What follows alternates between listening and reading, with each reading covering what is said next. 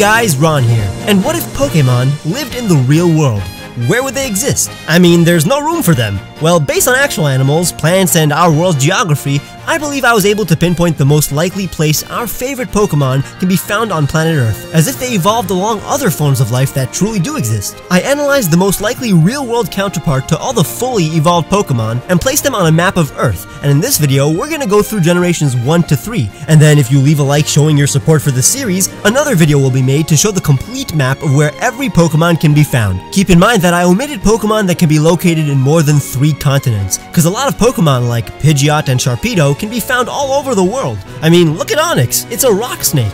Rocks and snakes are literally everywhere. There's one behind you. Pokemon who have no counterpart that actually exists in the real world, like Marowak or Slowking, were also not put on the map, and Pokemon who aren't in fixed locations in the Pokemon world, like the Regis and Unknown, couldn't be placed as well. Also, no fossil Pokemon because they're extinct. Pretty much any Pokemon family that isn't on this map isn't there for a very specific reason, not because I forgot them. This is just another step in getting you guys immersed in the world of Pokemon by allowing you to see how awesome the real world is, because our world is what inspired my favorite franchise. So let's start by going in continent order from west to east, with the exception of Executor. Executor can be found in many continents, so it shouldn't be in this video, but since it has a clear in-game origin, I decided to place it in Hawaii. The second exception is that Hawaii is part of Oceania, which is a region that we'll be covering later on in the video. Now let's head on over to North America. Now all my North American peeps, which is like 60% of my audience, will understand which Pokemon they can find in their local 1,000-mile area. Ursaring is one of the few Pokemon here that I decided to situate in 2 areas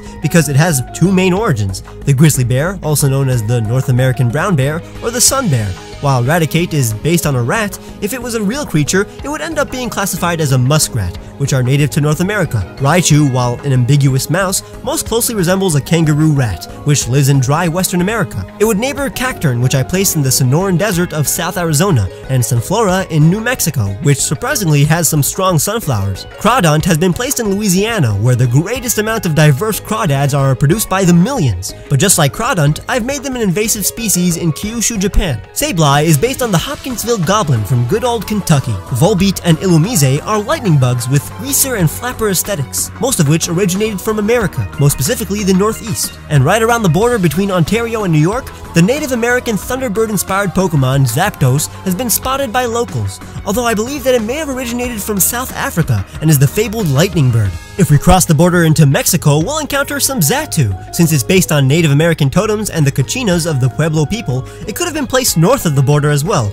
but since it's physically similar to the Quetzal, I decided to place it south of the border. As we make our way down to Central America, we are greeted by the vampire bat, Crobat. Did I say greeted? I meant viciously attacked. Now, if we would have concluded that Swampert was a mud skipper, he wouldn't have appeared on the map since those are found everywhere, but I think it's more of an axolotl in terms of physical biology, not concept, so I placed it in the home of the axolotl, also known as the Mexican salamander. Now, Salamence is a pretty ambiguous dragon, but since it has Anderson salamander attributes, I decided to place it near another salamander buddy. Maybe it's even what the Mayans would have considered a dragon god in the past. Poliwrath and its glass frog attributes can be found in Costa Rica. Now, it turns out Mew wasn't under that truck all along. It was in Guyana. While the anime isn't in-game canon, the last place Mew was found in the anime, other than in Lucario and the Mystery of Mew, is the real-world country of Guyana. Now, since Feraligatr is neither explicitly an alligator nor a crocodile, I decided to classify it as a caiman and place it in northern South America. Torkoal is literally a giant tortoise, which can be found in the Galapagos and Seychelles. I also placed Lovedisc in the Amazon basin and Indonesia. Hitmontop's capoeira-inspired moves are pretty Brazilian, and sloths like Slacking are as South American as can be. I placed it in Peru, although it would be found closer to the northeast. Since dinosaurs are extinct, we're hypothesizing Meganium's location based on its flower. While it originally was a geranium with 5 leaves, I believe the current Meganium design bears what I believe to be a hippeastrum, which can be found from North Argentina to Mexico. Skarmory can be found in Chile, alongside the Andean condor, while Manectric and its main wolf brethren hunt in southern Brazil, while Lantern watches from the southern Atlantic and even Antarctic Ocean. On the opposite pole, we have a place penguins aren't usually found, but Delibird is an Arctic penguin, while Walrein can also be found in the Arctic Circle, roaring at the Aurora Borealis. A group of Delibird have made their way to Rovaniemi, Finland, the home of Santa's workshop. And now that we're officially in Europe, we'd be welcomed with a big kiss from Jinx, who is based on the Yama Uba, but is designed after a frostbitten Viking Valkyrie. While plesiosaurs are extinct, we can find one in Scotland. Lapras is our beautiful little Loch Ness monster.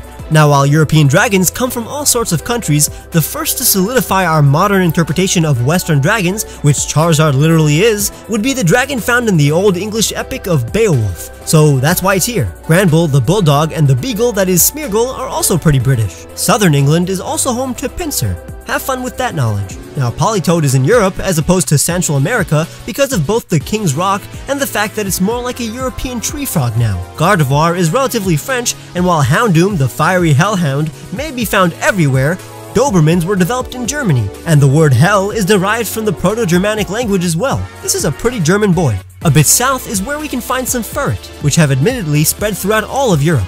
And while Machamp's a modern bodybuilder, ancient Greece is the origin of the whole idea, at least in Western terms. Corsola is a Mediterranean red coral, and if Kyogre was real, it could have been the inspiration for the Hebrew legend of the Leviathan, which is really the inspiration for Kyogre. This biblical beast is also Mediterranean, and the fact that it slumbers near Pseutopolis, which is a city based on Santorini, Greece, is easy backup for this location. Now we're gonna go down to Africa before covering the Middle East. Swallows can be found everywhere, but the specific type that swallow is can be found year-round along the Nile. Based on which elephant you'd consider Donphan to be, I placed it in both Sudan and Myanmar. Sandslash, or the giant pangolin, can be found in the Democratic Republic of Congo. Giraffarigs in Tanzania, close to the Okapi, and since I've concluded that Mightyena can be based on both the spotted and brown hyena in terms of anatomy, I placed it in the only country that both can be found. And depending on which mongoose and viper, so viper and zangoose are based on, these eternal enemies can be found in southern Africa, Pakistan, or India.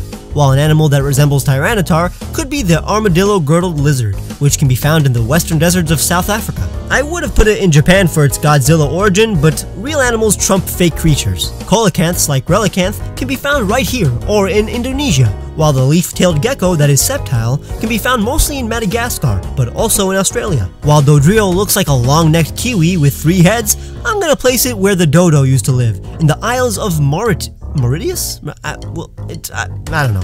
Going up to the Horn of Africa, we can encounter some Hamadryas baboons, or primates. Those are cool. Now let's make like Moses and split the Red Sea to see some Kekleon in Yemen. And Alakazam is based on the Israeli Uri Geller, and even has a very Middle Eastern aesthetic going on. Goats, which are part of the Alakazam's satanic look, are said to have originated in Iraq, so I placed it in Jordan, between Israel and Iraq.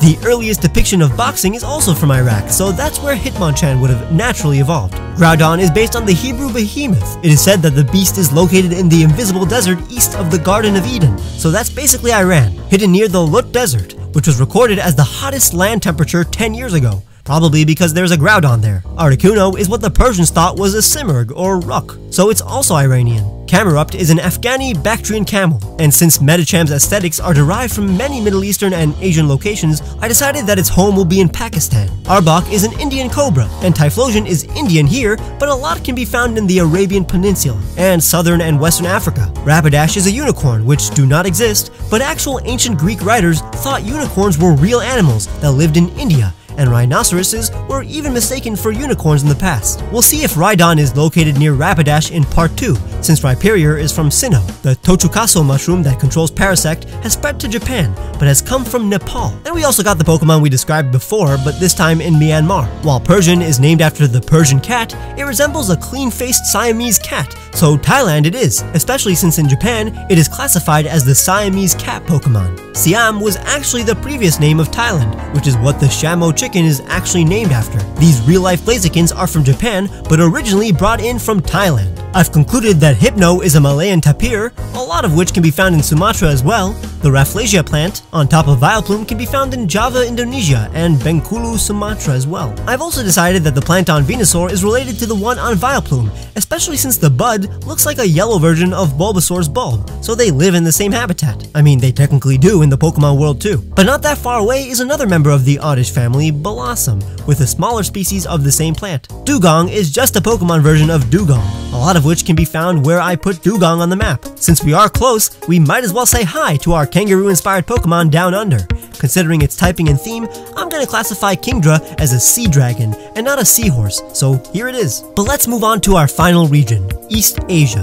The Pokemon of China, Korea, and Japan are abundant. There are so many Pokemon who would live in Japan that I had to create a second bigger Japan just to fit them all on a map. Altaria, based on Peng, is pretty Chinese, as well as the Baijie that inspired Absol, although a similar myth exists in Japan too, so Absol is pretty close. Aggron is actually North Korean, based on both the Pulgasari and Bulgasari, while the Taekwondo-inspired Hitmonlee can be found in South Korea. The legendary beasts roam the land and sea below, while Arcanine is said to be legendary in China. Spinda were originally found in the Chinling Mountains, but now can be found under Mount Aso's ash in Kyushu, Japan, which is what Hoenn is based on. Gyarados is also as Chinese as they come. I'm not saying Chinese people are angry, I'm just, moving on.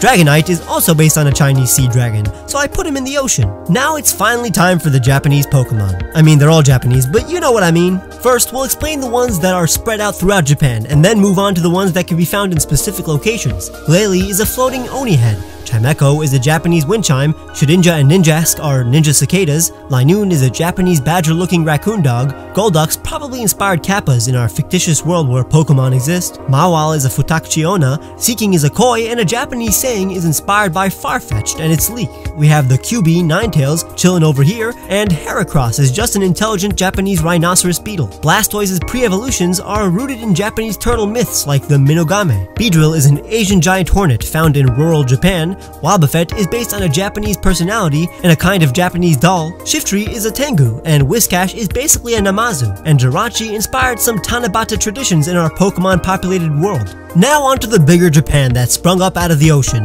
How convenient. Quagsire is actually not an axolotl since it doesn't retain its adolescent appearance upon evolving. It's more of a Japanese giant salamander. Ho-Oh can be summoned in Kyoto where the tower that inspired its legend exists, while the Whirl Islands where Lugia can be found are actually based on Awaji Island and the Naruto Whirlpool south of the island. Stantler is based on the famous sphere of Nara, Celebi can be found somewhere in time, Hariyama are what sumo wrestlers have been trying to mimic, Claydol is based on the ancient Dogu found throughout Japan, or should I say, they are the dolls meant to represent this Pokemon, Dunsparce is found in northeastern Japan, and finally, Mewtwo was cloned from Mew on an island off Japan, and Ditto can be found in the abandoned lab, supposedly being failed clones that survived. And I hope you survived throughout all of this information. If you enjoyed and want me to continue and make part 2 so you know where your favorite Pokemon is located, please leave a like and subscribe for more. Check the description for the links to the music I used, my Patreon where you can get cool rewards, the t-shirts I made, and my Twitter which I desperately need you to follow. I'll see you guys very soon.